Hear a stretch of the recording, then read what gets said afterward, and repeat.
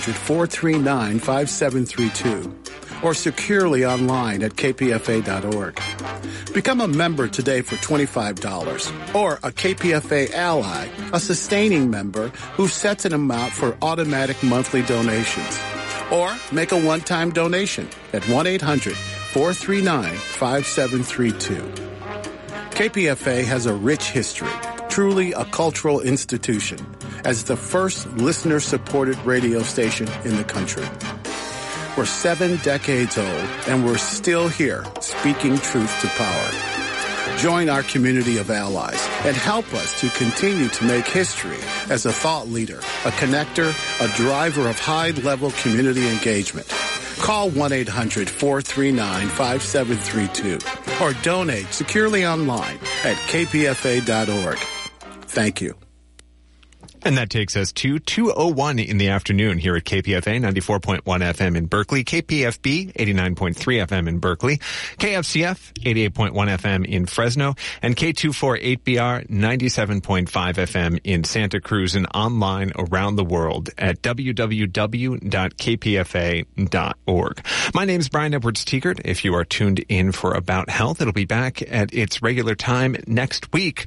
This week, we're bringing you a special presentation on some of the mystery, some of the hidden and imaginative geography of the state we all live in, the state of California. Stay tuned.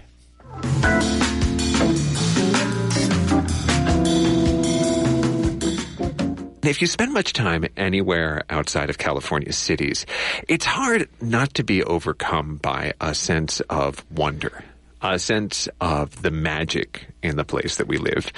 Our next guest has spent more than a decade trying to capture that sense through watercolor paintings, delivering everything from animal pictures to landscapes to remarkably detailed maps for watercolors. Obie Kaufman is a painter, a map maker, and a blogger at Coyote and Thunder. The new book is California Field Atlas. It is over 500 pages, mapping the state and profiling its non-human inhabitants. Obie, thank you for coming in. Hey, thank you so much for having me, Brian. What a wonderful introduction. Tell me your story. How did you get started on this undertaking?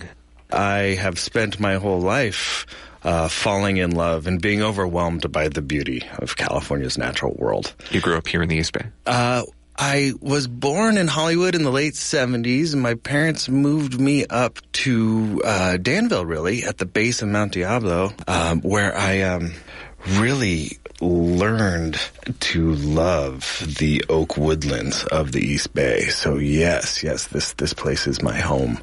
Yes, I am an East Bay kid. Yeah, when did you take to painting? Well, I went to school at UC Santa Barbara, and that was really when it coalesced that I was going to be a painter, that I found that is my voice. I am a painter. It was my first identity. And I just want to say that because I'm not a scientist, for example. You know, that's something that I want to get quickly out there with the book. You know, the book is several hundred hand-painted maps of how the big natural systems work around the state, right? Sort of divided by earth, air, fire, and water. And while you can find most of the maps in the first few chapters, as I was just describing there, you know, on the internet in some form, whether, you know, Department of Energy or, you know, National Oceanic and Atmospheric Administration, something like that. Very scientific sources, right? I then take that hard science and then focus this inner lens of truth in this sort of artistic landscape. Yeah. Description, interpretation. I mean, a lot of your paintings would not be out of place in, say, a natural atlas or in a field guide. Sure. To different plants and animals, were it not for the fact that they are watercolors and have the light and the soft lines and the kind of serendipity of that medium. What drew you to watercolor? Well, I think that, I mean, I was a gallery painter for many years. Oil paints, big, moody oil paintings, that I then abandoned that whole business model, really, as a career, as an artist, to take back to the mountains. I needed a lighter medium, something that I could carry with me. And realizing seeing my whole palette open up there in my 30s as I got back into backpacking, and then realized that there was a need for this book, right? And so the book, although it really took me about a year and a half to construct. Okay, so this is a field atlas. You mentioned field guide before. This is a field atlas, which doesn't exist. It's a genre that doesn't exist. It's a genre that I made up. Field atlas is not a thing before this book. What I wanted to describe was the natural world of California that, I don't know, began about 40 million years ago with the rising of the Sierra Nevada, and then goes way into the future, long after we will be done with our, tyranny of concrete and plastic, our human residency, right? What is the eternal face of California? Earth, air, fire, and water. Like, for example, I think one of the things you will find in the field atlas immediately is that there are no roads in the book. I don't really tell you how to go anywhere. I don't really tell you where anything is. That's not my interest. My interest is more systems thinking, right?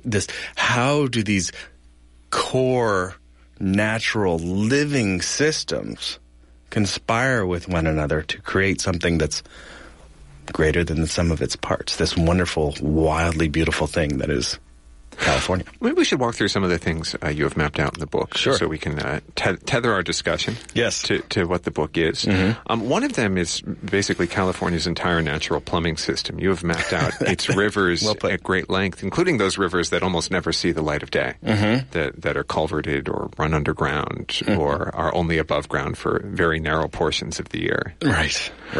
You didn't want to do roads. Why did you want to do water? Well, I think that gets back to the character of California that I'm describing, which is these blue lines as opposed to these red lines, right? The rivers as opposed to the roads. If you want to know how to get somewhere, go get a road atlas. Roads are terribly uninteresting from an ecological point of view, right? There's some arbitrary, well, they're not arbitrary. They're the shortest distance, right, between some human point A and some human point B. Unlike a trail. Right. So there's this sort of a pedestrian ethic woven into the fabric of the California Field Atlas. Trails are so much more interesting, whether they follow a contour or a ridge line or some sort of a water course. They tell a story, tell a narrative. But getting back to the blue line versus the red line thing, you'll see through chapter 3, which is of water and rivers, you will see portraits of many dozens of our great rivers in California. Those lines that I draw will largely look like that in 1,000 years and more, long after our roads have returned to the dust from which they are made. It's a very rare thing indeed to see a human road more than 1,000 years old, and none of them are made out of concrete. So what has been here, what remains, and what will remain long after our human residency is done. That's the face of California that I'm happy to present. Right, but you don't shy away from showing humanity's hand on nature. All right. You have a detailed map of all the locations of named dams in California. Mm-hmm. Maybe not all of them. There are more than 1,400 at last count. Right, yes. Mm-hmm. Yeah, especially the waterscape of California has been altered, manipulated, augmented more than any other of California's natural systems. There's nothing straightforward about California water. It's a very contentious issue that's very complex, but we got to wade through it. We got to get in there, and I'm ready to take on that burden. I really believe that, and I hope this is a purpose.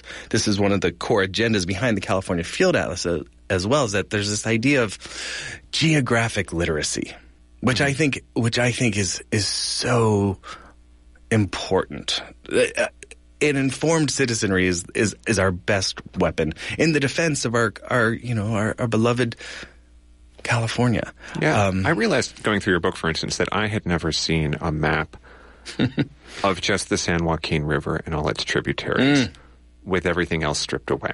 Isn't that funny? Yeah. and that's one of the major rivers of California. And what a map of San Joaquin River actually is. It's been so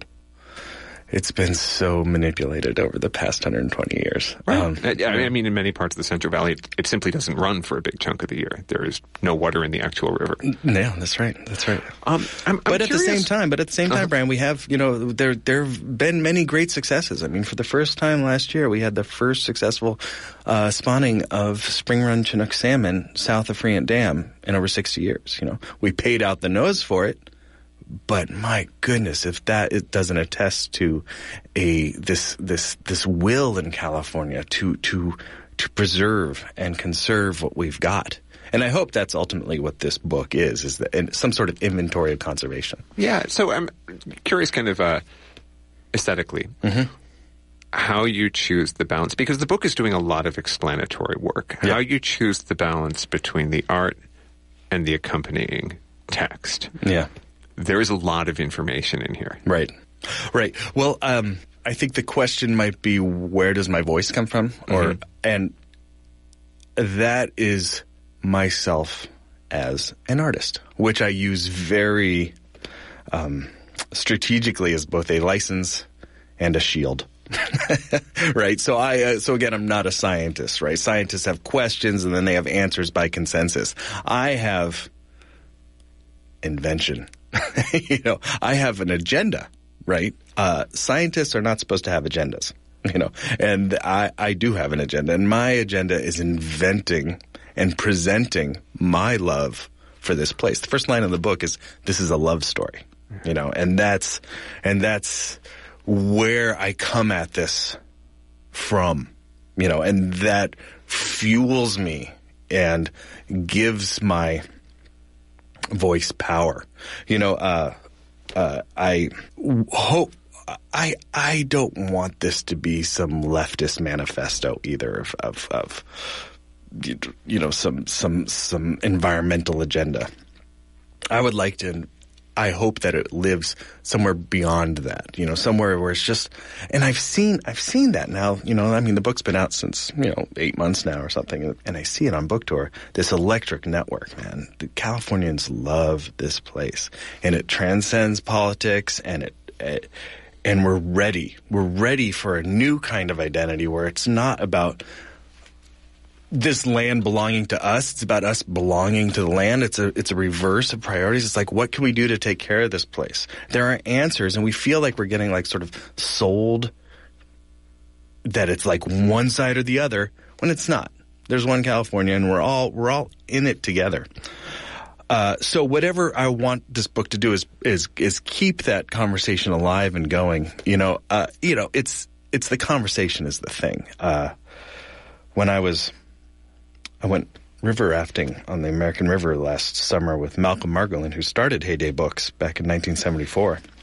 He recently retired, but he was explaining to me, he said to me once, he said, "I don't really like books."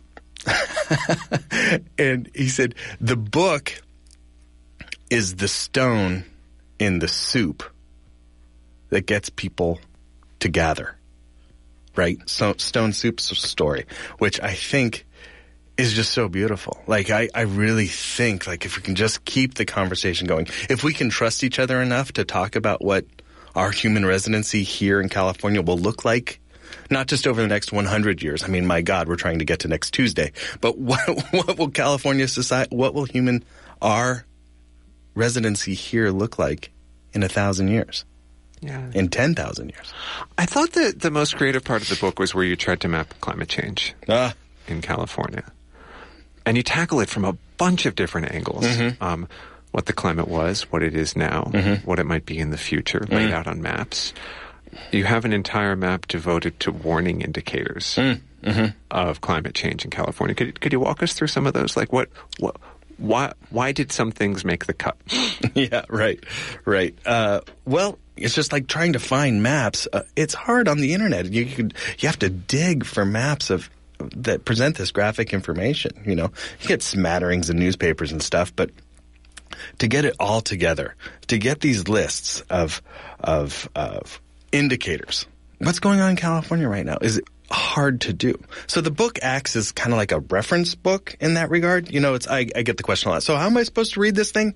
Well, it's a reference book, right? So you go more than a trivia book. Like I hope that you've learned something every time you pick it up, but you see that all of the information is related to all the rest of the information. It's like that John Muir quote I always get wrong, which is, you pull at one string, you see everything is connected to everything else.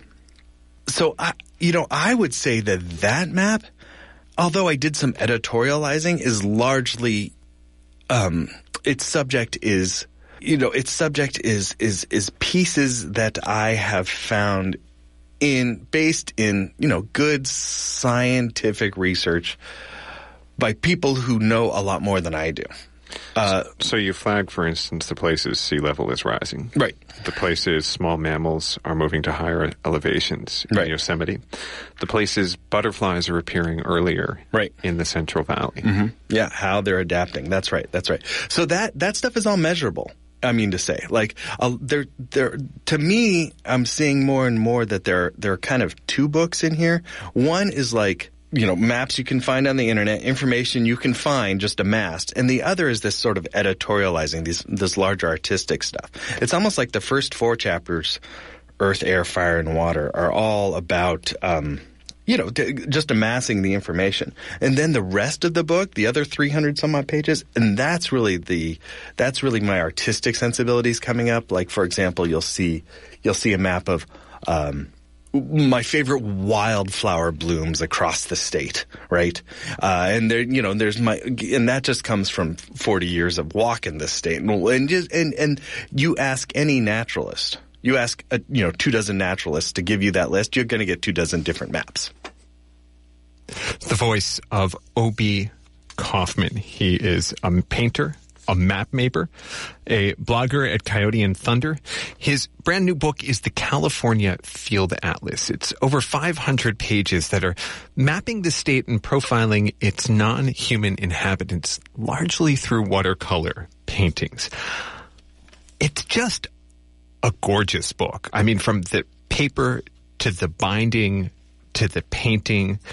It includes maps of secret gardens, of wildflowers, of ecological zones and watersheds, of what California's coastline looked like 10 million years ago when the tectonic plates were in a different arrangement, and what it might look like in the future under the forces of climate change. It maps droughts over history and rivers with all of their tributaries. There is a map of climate crisis indicators in the state and a heat map of the forests that soak up and store carbon here. There's even a map of all the light pollution coming from California at night, and a map of all the solar farms the state has built to start to decarbonize its economy. It's one of the nicest books that has come across my desk in quite some time, and that is why I am very pleased to be able to offer it as part of KPFA's fundraising efforts. A pledge of $240 or more will get you all 530 plus pages with all the beautiful artwork that comprise the California Field Atlas. The phone number is 1-800-439-5732, 1-800-HEY-KPFA, or online at www.kpfa.org. And it's not just maps. The paintings include plants from the Joshua tree to the Hartwig's iris, animals from the red-bellied newt to the ruby-crowned kinglet, critters that no longer exist, like the California camel and the short-faced bear, iconic mountains and landscapes from the peaks in Yosemite to the waterfalls in the Trinity Alps. There are sections on earth and mountains, water and rivers, fire and forests. There is a spread on every single one of California's 58 counties, calling out the parks and the landmarks and the hidden mysteries and wildlands. And there's even this beautiful imaginative spread of maps at the end that visualize what a rewilded state might look like if we started connecting up all our little outposts and islands of wildlife and nature preserves. It's the California Field Atlas. It's a lovely book just out from a lovely local publisher, Heyday Press, and from O.B. Kaufman, who we've been speaking to. $240 or more at 1-800-439-5732. Think of that pledge like making a commitment to KPFA. You don't have to do it all at once. If you want to break it up into installments, you can do it at $40 a month for 6 months. Probably less than your mobile bill. Certainly less than your cable bill if you have cable. Probably less than the price of a newspaper subscription. And if KPFA does as much in your life as any of those things, then why not pick up a copy of this incredible book for yourself when you make the pledge to keep KPFA going? 1-800-439-5732, 1-800-HEY-KPFA, or online at kpfa.org.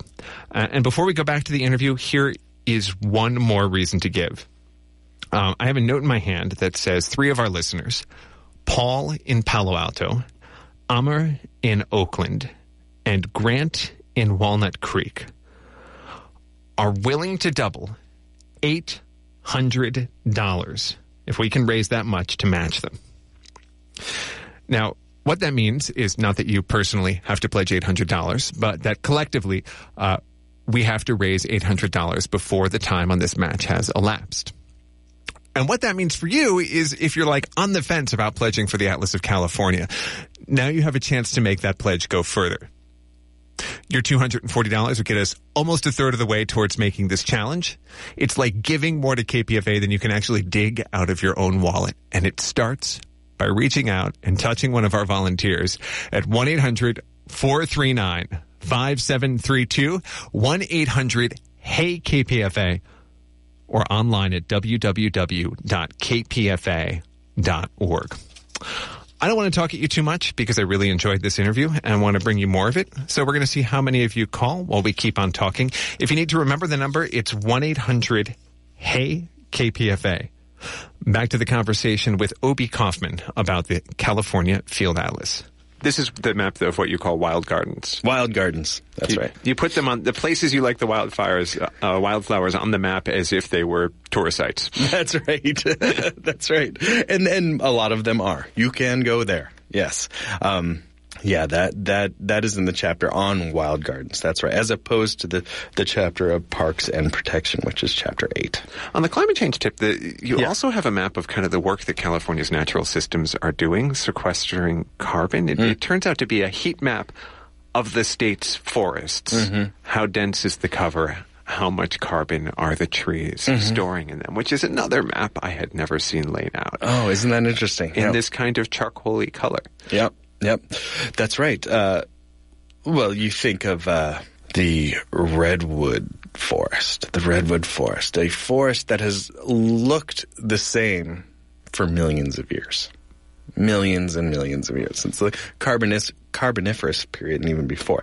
Redwoods do their thing, man, and the amount of biomass stored, I mean, just the amount of wood, as you can imagine, in the world's old-growth forest, the world's tallest trees. And now we have these second-growth and even third-growth forests coming back that are beginning to exhibit some really interesting old-growth, like, qualities and characteristics. The amount of carbon sequestration that is in those forests is rivals the Amazon. And that's here in our little state. And this has been happening for decades now. There are so many superlatives across the state that you could just all day long talk about how, as Edward Abbey very aptly once said, there's reality and then there's California.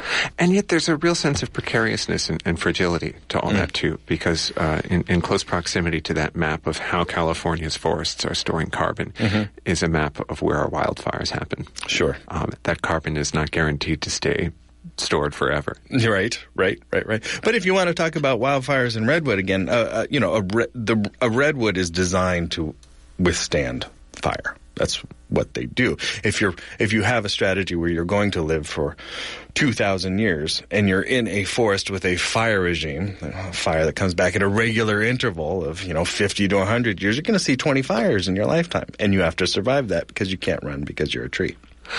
That's the natural fire regime. It's not necessarily the type of fires that we've seen over the past It's very year. true, Brian. After the last 100 years, we've had this policy of suppression, fire suppression, right? And so now, and that's against the policy of those indigenous cultures across the state that have that have propagated fire for the cultivation and production of food, right, over the past 5,000 years.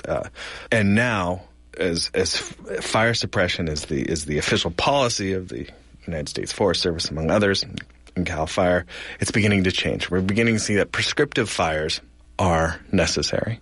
I mean, there are entire ecosystems that are not only fire adaptive, but are fire dependent. So fire is a good thing. And if you look, especially this last season, oh gosh, what a rough one it was in Ventura County and Sonoma County. We had just really a rough human toll. You know, that's us. We got to figure out different attitudes towards fire, local fire, and we have to readdress, and we are getting back, restoring these fire regimes to where we burn off these dog hair forests. And it's interesting too, because nothing is ever straightforward in forest ecology, and I love it because of it, because now that we're seeing slight ticks upward in temperature, we're seeing shorter intervals between drought seasons in California, and we're seeing because of our fire suppression policies, younger forests coming in thicker. We're also seeing the propagation of beetles and other voracious forest pathologies that are, decimating our certain segments of our forest ecosystems. Specifically the alpine forests in the Sierra. The pine beetles tearing through them right now. Yep.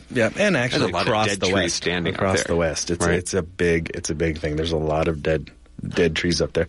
On the tip of precariousness, there's an entire section here devoted to the endangered plants and animals of California. Do you have a favorite? Do I have of the endangered? Yeah, of the animals you profiled or the plants you profiled. Well, I am very happy to tell you that now with the success of this book, I am moving onward and am in the throes right now of making 3 more books, which will be called the California Lands Trilogy. The forests of California, the coasts of California, and the deserts of California will be coming out between 2019 and 2020 on Heyday Books. And in those books, I am doing a painting of all of the 450 officially listed endangered plants and animals. I'm doing portraits of them all, and they'll be all in the book. It's very hard for me to make that Sophie's kind of choice. Like, what's your favorite? You're not going to play favorites, huh? Well, I will say that give me a condor, man. I think that's the most beautiful bird in the world, and to see the recovery over. I remember thinking as a teenager that those were the last days of the condor. Back when there was just got down to 17 birds. Now we are up over 400. They're successfully mating and breeding in the wild. You can go down to Pinnacles National Park today and see them flying around. Like I'll never forget in Big Sur about 10 years ago when I saw my first condor just come up out of the ravine on an updraft and sit in a tree to dry its wings in the sunshine. I was looking at a scene from the Pleistocene. It was amazing. It was one of the best experiences of my life, and I don't know. But, that's a big, charismatic creature. We have with a hopeful story behind it. With a hopeful story behind it, yeah. Right. I liked the desert pupfish. I like the desert pupfish, too. I was going to mention the desert pupfish. Talked about one of those animals that just needs our help, and they're again, it's policy oriented. There's some tough ne'er-do-wells out there who've got some ideas in their head. There's this one plan called the Cadiz Water Project. It's about draining the aquifer underneath the Mojave Desert, right underneath the newly designated Mojave Trails National Monument. The Mojave Desert Land Trust and the Wilderness Society are leading the fight against that, which will certainly spell the end of the pupfish if that were to go through. I mean, I just love the idea of a fish that has learned and adapted to live in a landscape without water. Oh, it's amazing. You know, just talk about a tale of like long-term resiliency. Yeah, it's true. It's true. Right. But then, you know, we've got this endemic system, right? This native system in California. Pupfish have lived in, you know, Death Valley, across the Mojave Desert. They do what they do and have done what they do for millions of years. What is that? Describe their life if they are in unspoiled circumstances. Well, you know, I don't know a lot specifically about pupfish. I do know that they can exist in the to all appearances dry desert floor until the rains come back, and like many animals and plants in the high desert of California, do their thing when the rains come back very quickly. Just find a puddle and go for it. Just find a puddle and go for it. Yes, eat and procreate, and as quickly as you can. But now we've got, you know, invasive frogs from the east and from Europe. You know, frogs, it's not uncommon to find, you know, bullfrogs with their stomachs full of pupfish. And when we're dealing with populations of just a few hundred left in all of existence, it's tragic to see. You know, maintaining the balance between invasiveness and preserving the successful endemic processes is a challenge going forward, to say the least. Yeah. The very final section in your book, and this is after the footnotes, after the bibliography, after the appendices, it imagines your language, rewilded future for California. What does that mean? Right. Well, I think that what we have emerging in the 21st century is new modes of conservationism. In the 20th century, we had this great thing called the national parks, the park system in general, right, that set up these wonderful spots, really is the best way to put them. Yosemite, Sequoia, Death Valley, whatever. They're places, right? But what we're finding, especially with the advent of climate change, is that these are really islands of extinction, where we have cut off ancient migratory corridors for all manner of flora and fauna. It's the voice of Obie Kaufman, painter, map maker. He blogs at Coyote and Thunder. His new book is the California Field Atlas. It's over 500 pages, mapping the state and profiling its non-human inhabitants through the medium of watercolor. It is just a gorgeous book. I mean, everything from the quality of the paper and the creativity of the binding to the whimsy that comes through in some of these watercolors. It's just out from Heyday Press, and it's our featured thank you gift this hour for your pledge to KPFA of $240 or more at 1-800-439-5732. We just got an update on that $800 challenge that we're facing during this hour of fundraising. And the good news is that we've received $720 towards that challenge. It means we're just $80 away. The bad news is that the phone lines have completely dried up. So if we don't get someone on the phone, we may not go over the top and make it.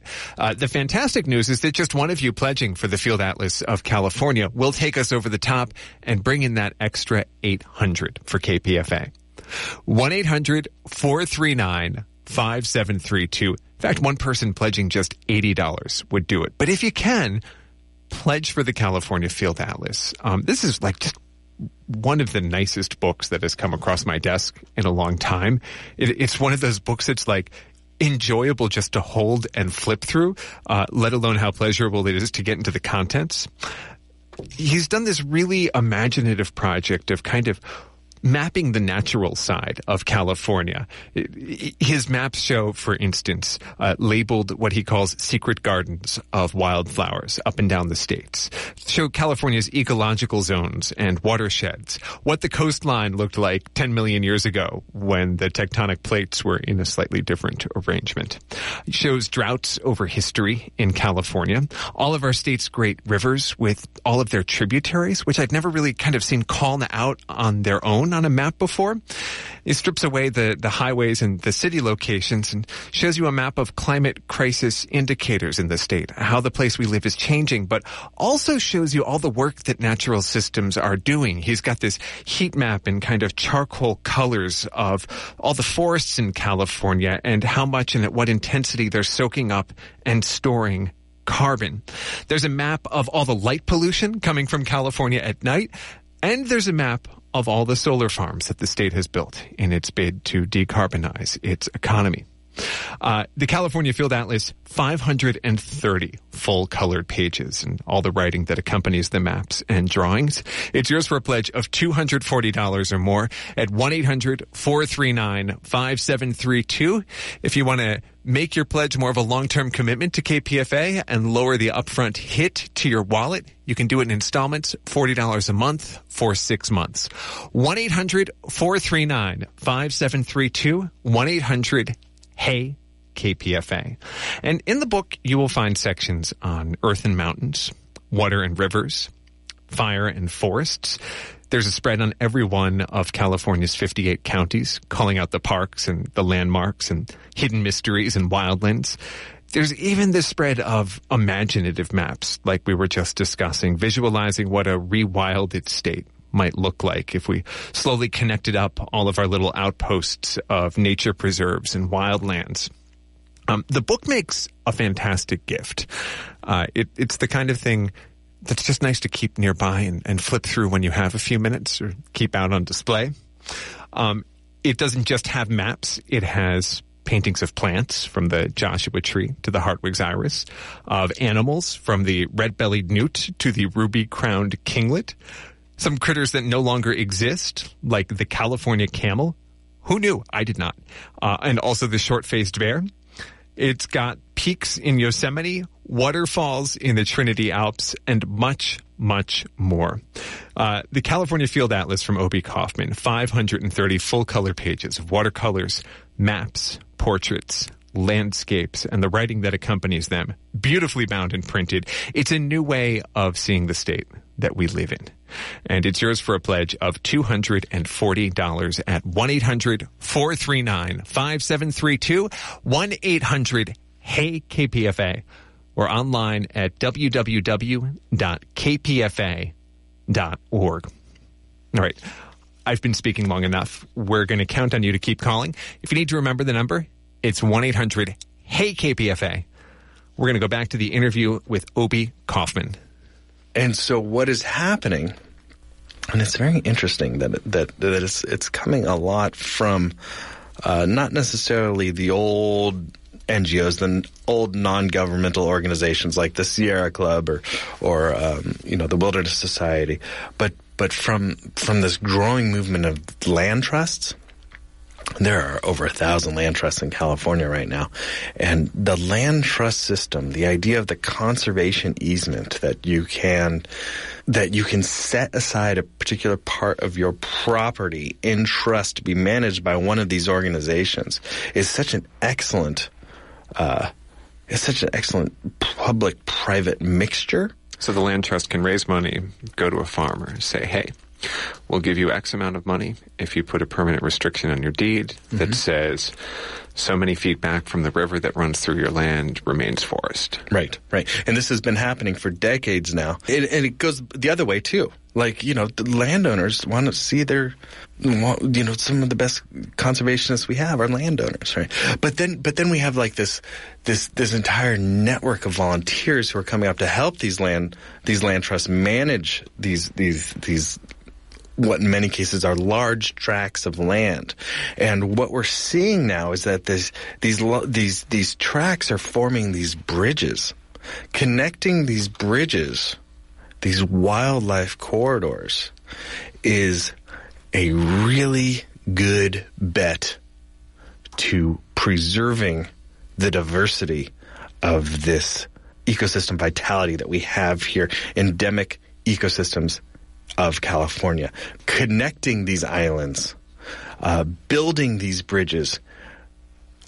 I think that with systems like this, Brian, we are able to conceive of leaving the 21st century, the natural world of California. We have the ability to conceive a plan, really, to see the end of the 21st century in better shape than the end of the 20th century. And you visualize that. You sketch out in watercolor what a connected up wildlife preserve system in California might look like. Right. The last animal whose picture appears in the book is a gray wolf. Yes. Why? Oh, well, I think that top predators mean healthy ecosystems. There's a lot of talk. It's not just about the gray wolf, but there's been some talk about the return of the grizzly. Now, there is a lot of infrastructure we have to do to return some of these top predators to any sort of viable populations, include like the food support system for the grizzly, for the wolf that existed here 150 years ago does not exist anymore. So we don't have a habitat for grizzlies to come back. We don't have habitat for wolves to come back right now. But we're seeing wolves come down from the north. We're seeing jaguars come up from the south. I find it beautiful to think that there's room for all of these ancient systems to return in all of their vital glory. And I think that it's really not inconceivable for us to find compromises, right? Find compromises between our habitat and what we need and what the natural world needs. And in fact, I think that is a vision that our children's grandchildren will thank us for having. And I think that it's rooted in this idea of geographic literacy, just knowing how much land there is liberating, right? And I hope that my book ultimately helps in the sublimation of almost this cultural fear of wilderness or wildness, right? Wilderness is the place where wildness is the sort of mindset. Living in balance. And that's why this book is not a book about the return of wolves. This book is about understanding how earth, air, fire, and water work in California. And then we'll get there. It's the voice of Obi Kaufman. He's a naturalist, a painter, and a map maker. His brand new book is the California Field Atlas. It's over 500 pages, mapping the state and profiling its non-human inhabitants and beautiful natural landscapes, all through the medium of watercolor, which works out surprisingly well and introduces both a map maker's precision and an artist's whimsy to the task of trying to bring to pages the glory and the wonder of the natural parts of the state that we live in. Think of this book as a series of new ways of seeing the place we live. What he sets out to do with his art is to draw the state's natural systems, from its rivers to its ecosystems, to its watersheds, to its mountains, to its trails, and then kind of assemble them into different ways of looking at the state.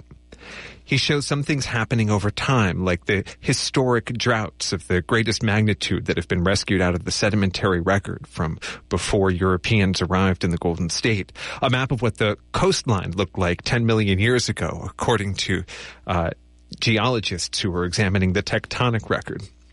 Ecological zones and watersheds today and how they're changing when confronted with climate change. There's a map of all the light pollution coming from California at night, which is the closest he comes to mapping out the cities in the state. And then there's a map of all the solar farms that California has built in a bid to decarbonize the state.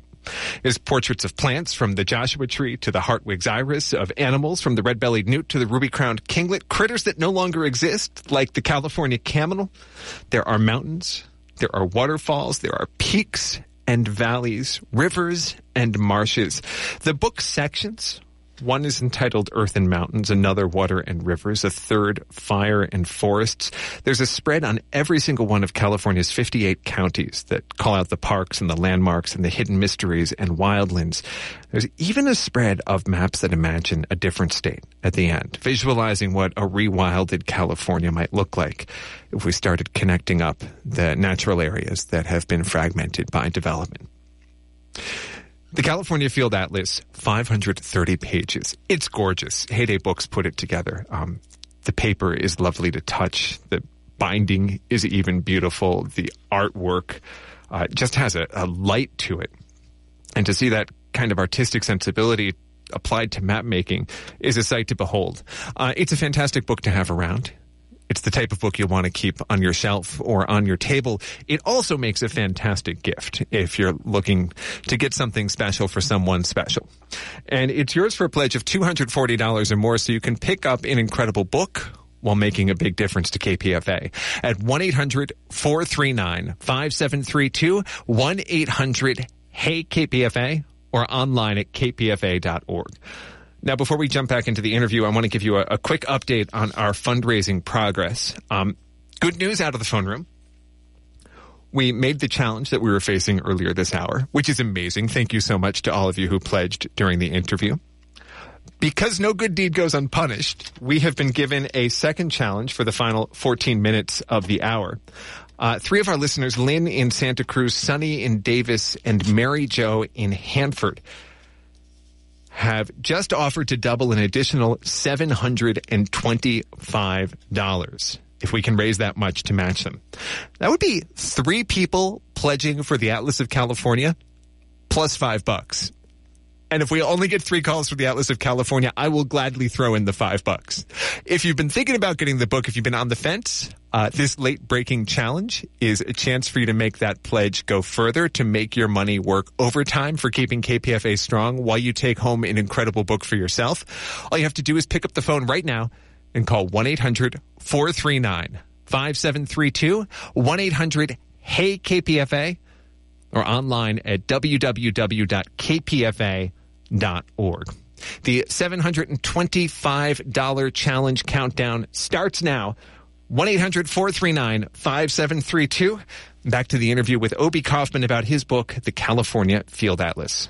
I thought the wolf is an interesting animal to end on because it's one of the most striking conservation stories. What ecologists found after the reintroduction of gray wolves in some parts of the northern United States that they're capable of moving rivers. Right. Capable of moving rivers. That's a great story. I love that story. And that's exactly the kind of, like, when you understand how, like, erosive processes work in rivers and how, the restoration of watersheds and how top predators play into that, in that they govern where, migratory hooved beasts go, which in turn determines how plants work, because the ungulates, the elk, and the deer then eat, the tree saplings or whatever. So that, and then of course plants determine where and how erosion happens, based on soil stability. So you get statements like wolves influencing how rivers move. It's an amazing story, and who would have expected? You bring back a wolf pack, they harass the deer and the elk. They retreat to the edge of the forest. Right. The brush and trees reestablish along the banks of the river. Exactly. The river gets bendier and slower. The population of aquatic species changes because the water supports a different type of regime, all from bringing back one animal. Right. And that science is always evolving, right? We didn't really understand that. That's actually a really recent idea. So when we're talking about saving endangered species like the pupfish, seemingly an insignificant, little fish or something even more contentious like the Delta smelt, to talk a little bit more locally, where you have a certain breed of politician from the Central Valley who's saying, like, we're not getting water because we need to save a minnow. It's like, well, that's a little reductive because we don't know yet. Holding on to our biodiversity is holding on to a richness that we don't fully understand yet, and we don't want to saw the limb off the tree that we are standing on. Well, Obie Kaufman, there may be a lot we don't know yet, but I feel like true. I know a little bit more from the time I've spent with your book. Thank you for doing it. Thank you for coming in to talk about it. Pleasure to be here. Thank you so much. Obie Kaufman is a painter, map maker, and blogger at Coyote and Thunder. His new book is the California Field Atlas. It's over 500 pages mapping the state, profiling its non-human inhabitants, all through watercolors. And it is our featured thank you gift this hour. It's a really big book. It's 530 pages, full color, and there are watercolors on every page of this book. Incredible work because he's taking an imprecise form of painting to a highly precise medium, which is map making, and pulls it off in a way that is kind of genius. It's another incredible book from Heyday Press, which if you're familiar with their work, you probably know what that means. The whole thing from the paper it's printed on to the binding that's holding it together is imaginative and beautiful and just kind of a pleasure to hold in your hands. And that's why we've decided to make it the centerpiece of this hour of fundraising, because we like to spread the work of good local authors and good local publishers and make people a little bit more literate about the natural regimes and challenges of the place that we all live. The Atlas of California is yours for a pledge of the California Field Atlas is yours for a pledge of $240 or more at 1-800-439-5732, 1-800-HEY-KPFA, or online at www.kpfa.org. And if that's steep for you, first of all, you don't have to pledge for it. You can pledge any amount. That'll help us out, and we would greatly, greatly appreciate it. Second of all, you can break it up into installments. If you want to do this in 6 installments of $40 a month, it'll get it lower than many of the monthly bills you may already be footing. It makes KPFA a regular part of your life, and we love installment pledges because that's a steady stream of income that we can count on and we can plan around at 1-800-439-5732. And if you make that $240 pledge, even in installments, it will count towards the late-breaking $725 challenge that we're facing right now. We got it just about a minute before we aired that last section of the interview. I haven't gotten a count on our progress yet, which is making me very nervous. What I can tell you is that while it is entirely doable to raise $725, we don't have a lot of time to do it. Less than 7 minutes left in the hour. So right now you've got a chance to pick up an incredible book for yourself. You've got a chance to give the money that keeps KPFA going for everybody who counts on it. And you've got a chance to make that money go further, because giving during this challenge period is like giving more money to KPFA than you can dig out of your own wallet. Seize that chance. Pick up something beautiful for yourself. 1-800-439-5732, 1-800-HEY-KPFA, or online at www.kpfa.org. Let me walk you through a little bit of what's in the book. So the sections that Obie Kaufman has divided this book into, the California Field Atlas, are earth and mountains, water and rivers, fire and forests, a section that has a separate spread on every one of California's 58 counties, calling out parks and landmarks and hidden mysteries and wildlands. And this section at the end that's this incredibly imaginative spread of maps visualizing what a rewilded state might look like if we started connecting up our remaining natural areas. Inside those sections, you will see maps that he has made that help you look at the state's natural systems and the challenges facing those systems. Here's a map of secret gardens of wildflowers, incredibly helpful in this season, of California's ecological zones and its watersheds, of the droughts we have endured over history. It's basically a time series. All of our rivers with all of their tributaries, which is something I'd never really seen called out in one map before. Another map shows all the dams and unnatural obstructions of water in the state of California. There's a map of climate crisis indicators from species that are fleeing uphill to stay within their temperature range to parts of the coastline that are eroding at an accelerating pace. But there's also this heat map done in kind of charcoal watercolor colors of all the forests in California and the work that they're doing to soak up and store carbon dioxide. There's a map of all the light pollution that comes from California at night. It's the closest thing he has to a city map in this atlas, which has no roads and very few features of a traditional atlas. And then there's a map of all the solar farms that California has built as part of the project of decarbonizing our economy. The 530 full-color pages of the California Field Atlas are yours for a pledge of $240 or more at 1-800-439-5732, 1-800-HEY-KPFA, or online at www.kpfa.org. And it takes just 3 pledges in that amount to get us to that $725 challenge. Okay, that's not quite true.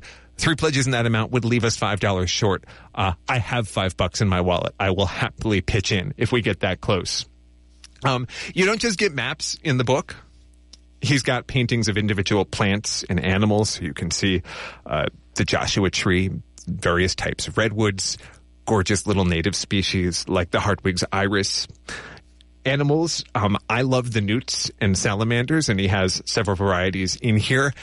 Plenty of birds for the bird people among us. I was particularly captivated by the ruby-crowned kinglet. And lest we forget our history, he puts in critters that no longer exist. There's a portrait of the California camel and the short-faced bear, some of which have been reconstructed from the fossil record. There's paintings of some of the more iconic landscapes in California, from the peaks in Yosemite to the waterfalls in the Trinity Alps. And it's just an incredible artistic love letter to the beauty and wonder of the place we live. The California Field Atlas is yours for a pledge of $240 or more at 1-800-439-5732. And we've got our first update on that challenge. We've raised $480, which leaves us $245 away from making it, with 3 minutes and 20 seconds to raise the balance at 1-800-439-5732. Look, this book is one of the nicest, most pleasurable to handle and read books that has crossed my desk in a long time. And I have a lot of books cross my desk. Sometimes we are drowning in mail from publicists at publishers.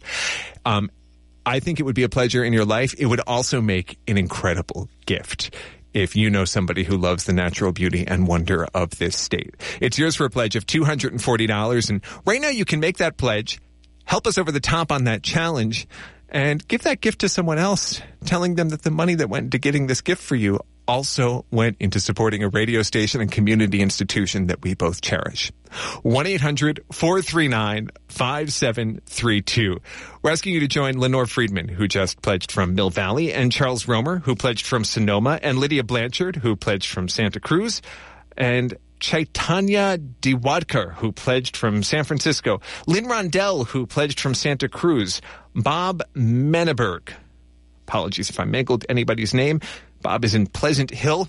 Folks, you're never going to hear me thinking Walmart or Chevron or a logging or mining or oil extraction company here. The point of KPFA is that the people who keep us running are people like the ones I just mentioned. They're your neighbors, your colleagues, your coworkers, your comrades, your fellow listeners. They're giving freely of their own hard-earned money to keep this radio station here for you. And what we're asking you to do in the 90 seconds that we have left is to do the same for them. KPFA is an embodied act of solidarity. It is a collective action. It is the grassroots coming together and making something bigger than any of us could on our own. And we're asking you to join that collective effort by joining the people who are on the phone line right now to make sure that we make that $725 challenge by calling 1-800-439-5732, 1-800-HEY-KPFA, or online at www.kpfa.org. Any amount will help. It takes just $25 to become a basic member of KPFA. $50 for a couple gets you 2 memberships. If you can manage the 240 for the Field Atlas of California, you will not be disappointed, and we would love to share it with you. Less than a minute to make that call. 1-800-439-5732, 1-800-HEY-KPFA, or online at kpfa.org. And of course, on our website, kpfa.org, you can shop around through all the thank you gifts, the speeches, the books, the documentaries that we've offered during the fund drive, laid out menu style. 1-800-439-5732, 1-800-HEY-KPFA, kpfa.org. You are tuned to KPFA 94.1 FM in Berkeley, KPFB 89.3 FM in Berkeley, KFCF 88.1 FM in Fresno, and K248BR 97.5 FM in Santa Cruz. Online around the world at www.kpfa.org. The phone number one final time, 1-800-439-5732. Just got word that we did make that second challenge. Thank you